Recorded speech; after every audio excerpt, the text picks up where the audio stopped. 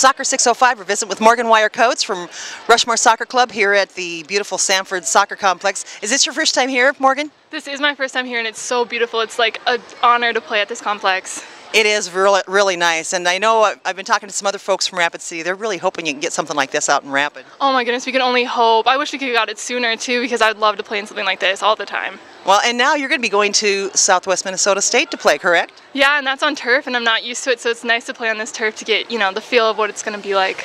So, and you just signed your letter of intent here a few weeks ago, correct? Correct. Actually, less than 2. Yeah, I was super excited. It was it's cool just having so many supporters and just everybody, wondering where you're going, and it's awesome. Yeah, we talked to you during the regular season and kind of knew that was where you were leaning. So how did you decide to go to Southwest Minnesota?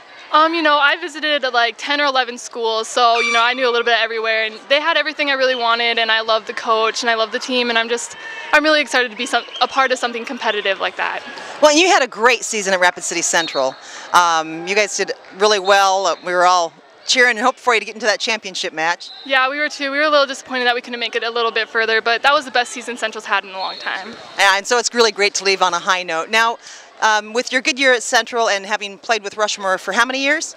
I've played for, I think, 8 years on Rushmore. So how did Rushmore help you in your college search activities? Coach Luis Ucera really pushed the recruiting, and I think if it weren't for him, I would have no idea where to really, start with, sending emails and visiting schools, but he helps so much, and I think it's so important to have a coach that helps you with that because it's a little intimidating sometimes. It is, and most parents have not gone and played college sports anywhere on a scholarship, so that's really intimidating for your parents as well, right? It is. My mom, she's still a little nervous about it, but we really feel comfortable with where I am headed. Now, Rushmore typically brings out several college coaches to work with the players during the summer. Were there any coaches there from Southwest Minnesota this year? No, my coach was actually planning to come, but he might be coming this next summer. But yeah, I did talk to all the coaches that came down to Rapid, and that was very helpful too. That is a nice service that they provide for the players there to be able to find out what college coaches are expecting, correct? Correct, it is, and it's nice to be coached by them so we know, what a college training looks like and what it feels like.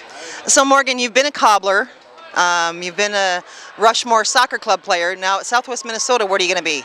I'm going to be a Mustang. A Mustang! And put those legs to good use on the Mustang field, right? Yep. I'm really excited. This is going to be a big change, and I'm happy about it. Well, a lot of times when you go off to play college soccer too, Morgan, you wind up playing a different position. Do you have any inclination as to where the coach might be looking to put you on the field? Well, I'm used to being at the top and being the, kind of the goal scorer and the assister, and he was talking a little bit more defensive for me, but, I think I can change his mind mid-season. All right. Well, best of luck, Morgan. Thanks a lot for taking time to visit with us at Soccer 605. Yeah, thank you so much.